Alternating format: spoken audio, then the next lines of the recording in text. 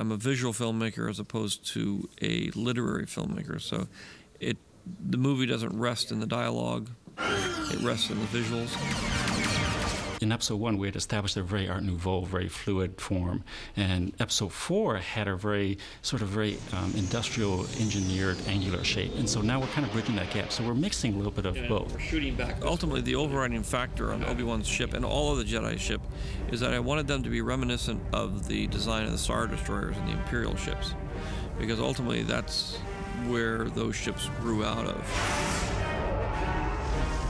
I think we can begin to introduce the Wedge shippy. When he saw the design, started to incorporate his new storyline to it. And so the whole idea of taking that shape and turning it into a Jedi fighter evolved with the design process. Maybe take some World War I battleships, German, cut them off about halfway through, you know, take them top and bottom and wedge him out a little bit. Okay. And then it's my job and the rest of the artists to come up with the background for that design and make it make sense so that no one questions the design when they see the film. So we boom down and then... Obi-Wan's Jedi fighter is actually one of the very first ships now that we're starting to see sort of tying the aesthetic design that we've established in episode 1 with the pre-existing designs of episode 4. Reasonably high, a tighter version.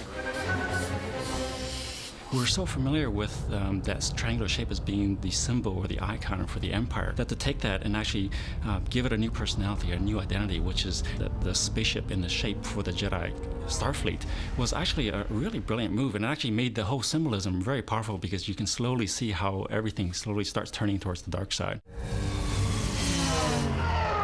And even this could have a little bit of a... George has the designs in his mind, and he sort of is the master editor of all of this.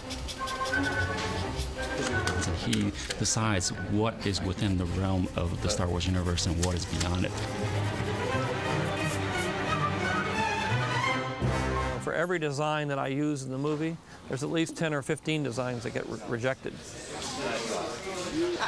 That hair's going to be dry in a second. I think that's a big no, isn't it? None of it feels great to do. It always feels good to see, you know? Sort of come down as he starts to climb into it. Yeah.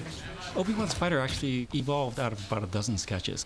My feeling is that these are like Jedi here. The only designs that are turned into a model are the ones that George finally gives his stamp of approval that this is the design. We'll do a real quick mock-up, whether it's a small little prototype or a little foam core study model. It's to carry the design to the next stage so George can actually pick it up and hold it and look at it. And from there, he'll usually have more suggestions to improve the design. The real problem was reducing it down to be a fighter, to be a really, instead of being this huge, gigantic monster ship, be a little tiny, tiny ship. And I think one of the biggest issues was scale. How big do we make it, or how small do we make it? Too small. George will typically pick up a pencil or a pen and go and add his modifications to the designs, or say, let's take the cockpit of this drawing here and put it onto here. When I initially designed the ship into a single fighter, there was really not any logical place to put a R2 unit. So this is the little R2 unit, and he actually can fit in there with a little bit of cheating. Okay.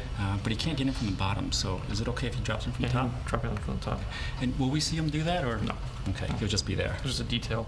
Can you make his head go around so fast that it spins off? R4 is really an R2 painted red, isn't it? Careful what you're saying about R4, because you can get bopped on the head real quick. Ooh. Actually, we could have got the angle just right. I've always wanted to have my own ship, and he gets one, and he gets to take off in it on his own adventure in this one, which is cool. In action. I mean, you're sitting in a wooden ship being rocked around by guys, and so to see it, I'm sure, because I haven't seen it yet, will be extraordinary. Cut. Okay, that was good. I loved it. That was beautiful. That was magnificent. Sorry, 40 south.